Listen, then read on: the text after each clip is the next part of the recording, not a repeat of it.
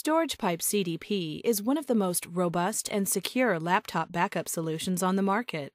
When designing CDP, we made a very big deal about security. First, all of the data packets are encrypted using very strong 256-bit AES encryption using a key that's only known to the end user. This way, we can't decrypt the data once it's on our servers. After that, the packets are encrypted a second time using a secure socket layer connection. This is the same kind of connection that banks use when transmitting credit card information. We'll often get end users asking us why we use 2 layers of very strong encryption when just one should be sufficient. And this video should help explain one of the many reasons why we have to take these extra precautions to protect our customer privacy. Mobile computing is happening, and it's coming to your company whether you like it or not. Your employees want to work away from the office using laptops and mobile devices. And in order to stay competitive and remain productive, your organization needs to adapt to this trend. Having said that, it's a big scary world out there, and your users will be exposed to a number of unique threats when they try to access company systems from external networks. In particular, Wi-Fi hotspots, such as those offered by coffee shops, airports, and shopping malls, are very attractive to hackers.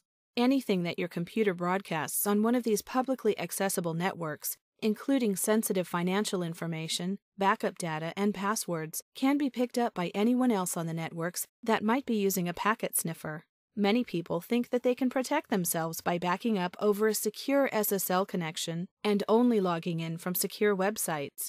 But even this isn't enough.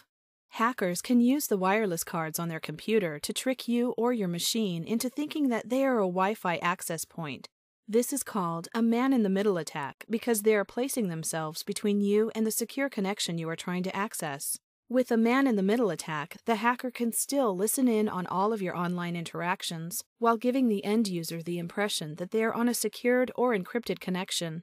As you can see from this scenario, backing up over a secure encrypted connection is not enough to stop hackers from accessing sensitive corporate data. That's why StoragePipe's CDP Online Backup uses 2 layers of encryption. First, the data blocks are encrypted from the client side using very strong 256-bit AES encryption, and then the encrypted data packets are transferred over a secure socket layer connection.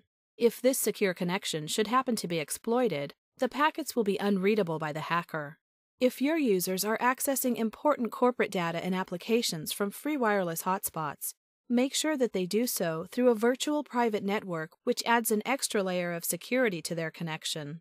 Also, make sure that whatever online backup service you choose has the robust security features to keep you protected, even on an exploited network connection. But even if all of your online activity is intercepted through one of these networks, you can at least take comfort in the knowledge that your backups will remain safe.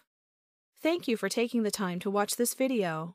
If you'd like more information on how to protect the confidentiality and security of your data backups, please visit storagepipe.com.